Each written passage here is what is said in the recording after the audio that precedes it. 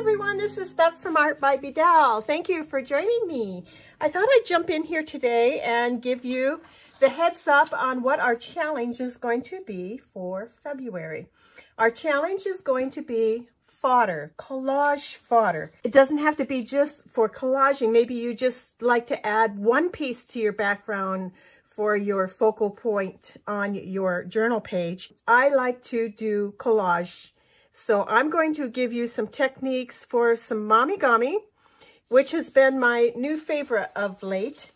And then for the rest of the month, I have other favorites that I like to do for collage fodder. So I'm going to give you some more quick little videos to show you what I'm up to. In the meanwhile, I would like to challenge you to do what you like to do with collage fodder or layering papers, whatever you want to call it, for in your journal, and post them, the pictures, in the group, Artbybdell community group, and use your own techniques and share them, or give somebody else's a try. Mine, you can give mine a try if you want. You can give, maybe somebody else will post something and you're like, okay, I want to do that. So do that and post it. Let's get busy posting pictures and getting interactive. Anyhow, the mommy-gami is no more than a piece of paper.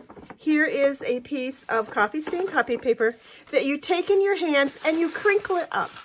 It's called kneading, and you do it over and over and over again until the paper doesn't sound like paper when you're crinkling it. Now, if you listen,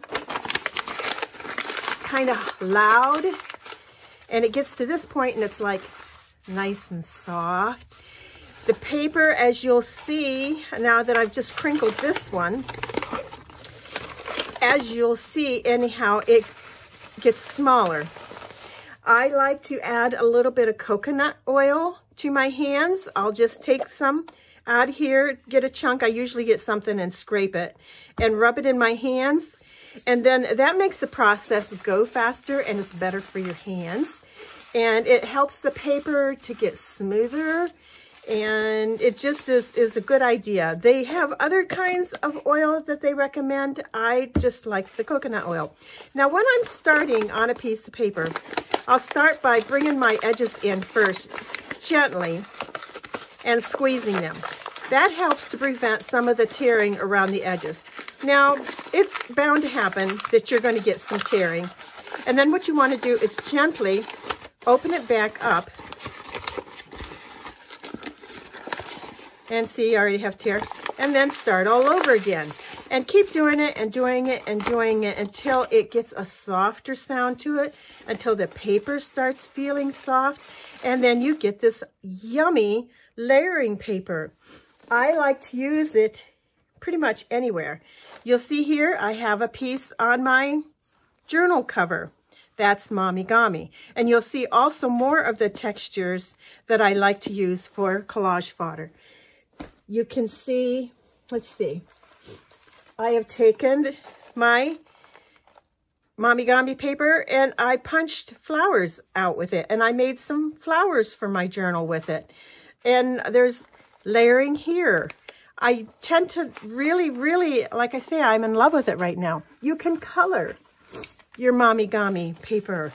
I took a black ink pad or some black acrylic ink wash, whatever you want to do, whatever color you want to do, and color it. You can stamp on your paper before you wrinkle it all up, and then you'll get some designs in here that'll be all broken up. So this is coffee stained copy paper.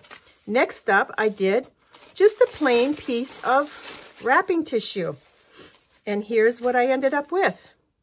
And it's just all crinkly and nice, and oh my gosh, the texture is just way too cool for that. Then I took some of my jelly prints. Here's a jelly print. And this one was like that one. And I did all the crinkling with that. And look at that. Look how it changes, and just how pretty that'll be in layers. Oh my goodness. I took a piece of sheet music here, some of the old paper. Now you have to be a little bit more careful with the old paper, and you'll see that this is where it was folded and so it ripped. This is the softest. Out of all of them, this is the softest. But like I say, just be careful. So there's your plain piece of sketch paper, and you'll get something that looks like our coffee stain paper. How about a map, guys? Take a map, crinkle it all. Look at the crinkles. Look at how that has changed, and the colors actually kind of, the ink from the map, as I was doing it, kind of bled a little, so it gave everything a blue tone. I like this backside. Really, really nice. Here is newsprint. Again, this one's really easy to do because the paper is really, if it starts and your paper is more pliable at the beginning, you're going to get a softer paper in the end. Some of the papers that are more crinkly and tougher to do, it takes more work for them. Here's an old piece of ledger paper that had some writing on it, and I did one of those. Look at that. Okay, how about dictionary paper? This was really easy to do. The paper was very, very pliable. And here's some dictionary paper like this that turned into like that. And again, the black ink kind of smeared around, and it's not quite as white here. I love it. It's beautiful. Here we have some magazine papers. This one, okay, it did not want to crinkle, but I crinkled it. I didn't apply anything to it on purpose because I wanted to show you the difference. So there's a lot of rips and tears in it. So take your paper like this that is hard to do and spritz it lightly, just lightly, both sides. Let it set a minute or two. You're going to get this instead of something all torn up like this. And this is much softer. But look how, isn't that cool? It goes from this to this. Backside. How about some black and white paper out of book print? There we go. Then we have vellum. Of course, we all know vellum is really, really crisp paper.